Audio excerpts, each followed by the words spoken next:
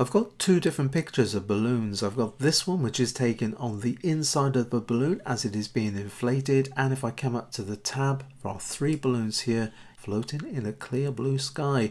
I've also got an idea, and that is to put this image onto this image here. We're going to add some text to the picture. We're then going to clip our three balloons to the text so we can see this image as a background. Sounds complicated, but trust me, it is really easy to do. Right, the first thing we need to do is to fly our three balloons from here to our balloons inside shot. Now to do that, there's several different ways we can do it. We could come up to select, we could come down to all, Command A, Control A is the shortcut. You'll notice the selection now going right the way around the image. If you come up to edit, we can come down to copy. We have now copied this selection, in other words we've copied this layer. If we come to our balloons inside, we just need to go to edit, we need to go down to paste. When I click on paste, there it is. You'll now see we've got layer 1 floating over our background layer here. If I just switch the visibility off by clicking on the eye icon, there it is. There's our two images together.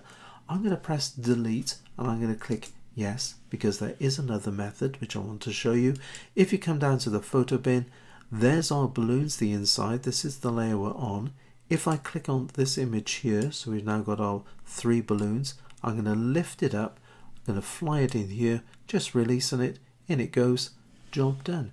Once again, you can see there it is, our three balloons floating on top of our balloons inside shot, switching the visibility on and off, job done.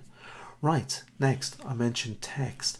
Now what I'd want to do is I want to put text so it's between these two layers. So I'm going to click on the background layer.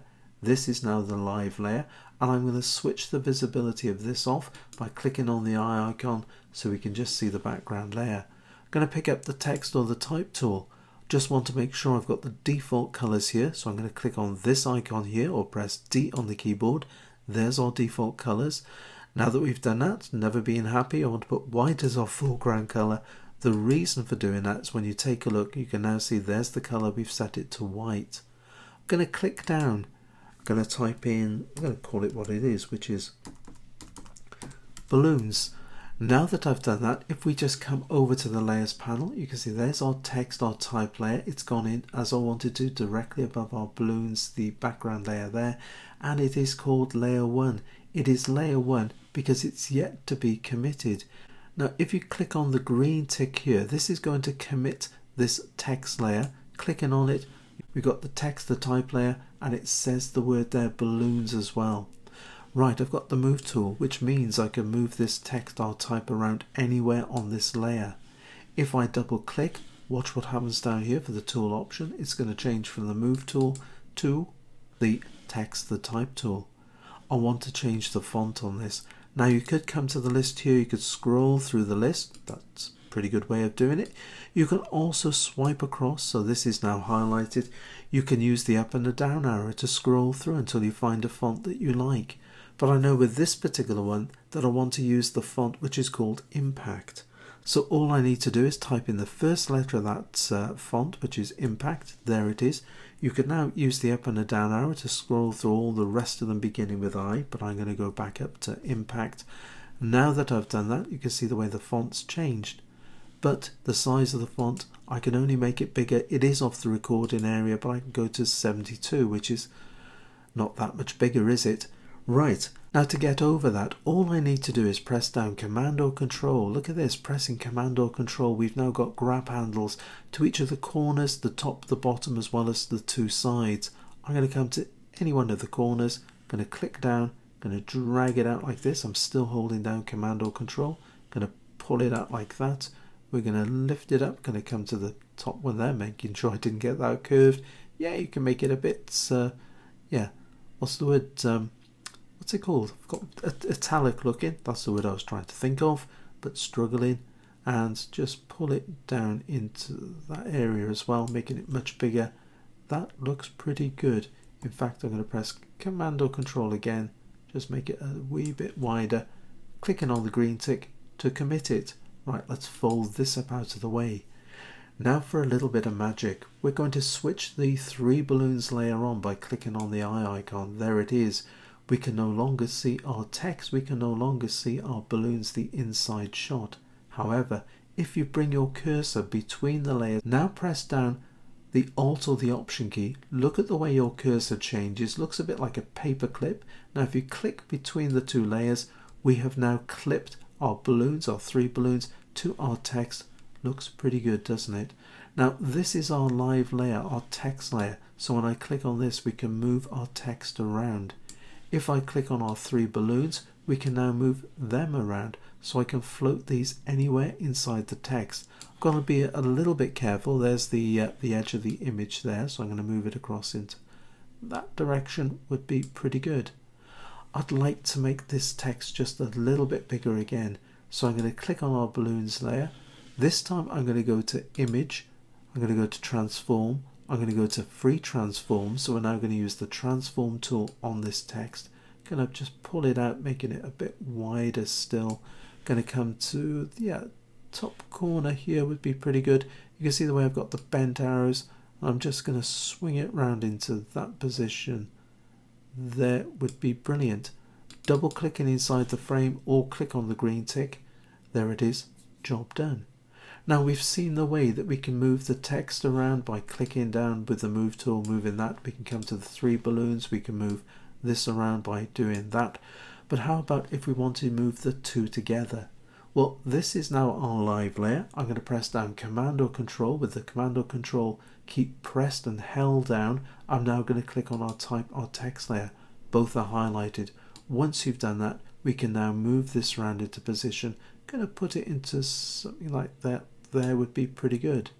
Right, clicking on our type or our text layer. Because my next idea is to come down to the little FX icon. With the FX icon, we're going to go to Styles, and from Styles, the drop down list there, I'm going to go to Drop Shadow. Now this is where we can apply any one of these drop shadows. Click on it, you can see the way that's looking, the way this one here. This is my favorite starting position, the high drop shadow, but we can still adjust it. Let's go back over to Layers. You'll notice this little FX icon here showing. This indicates that it's got a layer style. Nice little prompt there, which is just off the recording area. There it is. That's opened our style settings on our drop shadow. If you move your cursor out, you'll notice it is now the move tool. We can move the drop shadow around.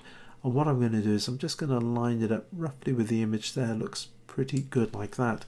So there it is. There's Alfred Hitchcock making a little bit of an appearance with the guide rope there holding our balloons. I tell you what, let's come down to bevel as well, and let's give a little bit of a bevel to our text. Something like that. Looks pretty good. I'm going to click on OK. Job done. Don't forget, this is completely adjustable. You can click on that. You can bring it back. You can make any changes. Right, something else. Let's click on the top layer of the layer stack, our 3 balloons. I'm now going to come up to this icon here, which is for a create new or adjustment layer. It's the adjustment layer I'm after. We're going to go to levels.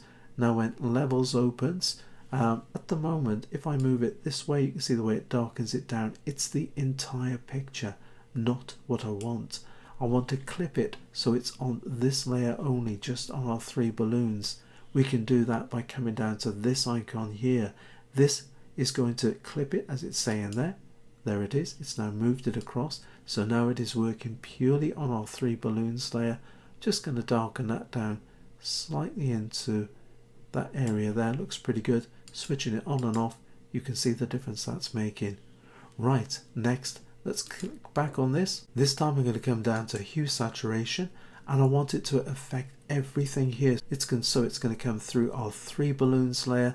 Going to go through onto our background layer here. And if I just move this back and forth, and yes, that's working on the entire image. Let's take up the saturation into that position there. It looks pretty good. Let's close that. There it is. Job done. Just the sort of thing I was looking for. I would like to just rotate it a little bit more. So I'm going to bring my cursor down, just making sure these 2 here, so it's on the balloons layer. Now clicking so it's on this here as well. Using Command T, Control T for that transform tool. Let's swing it round a little bit, and let's just move it into that area there. Great stuff. That'll do nicely. Everything with this is completely adjustable. save it in layers. So if you come up to File, we're going to come down to Save As, and we're going to call it Balloons Inside. No, I'm not going to call it that. So I'm just going to rename this to Balloons 3. That's better. Right, making sure you got the Photoshop file there, so make sure you got Photoshop. You've also got layers. Yeah, I struggle with the name because I've already got one there. Right, clicking on Save, and there it is, job done. As I said, everything is completely adjustable. You'll notice as well the way the name up here has changed from Balloons Inside to Balloons 3 PSD. It's a Photoshop file. It is saved in layers. This is the sort of thing we started off with, and we've now clipped it all to the text. We've added a nice little bit of adjustment here as well. You can see the way that's working. Incidentally, if you want to adjust it, click on it. You can maybe just reduce down the opacity very slightly, but go on, give it a try. Until the next time, it is happy imaging, and take care.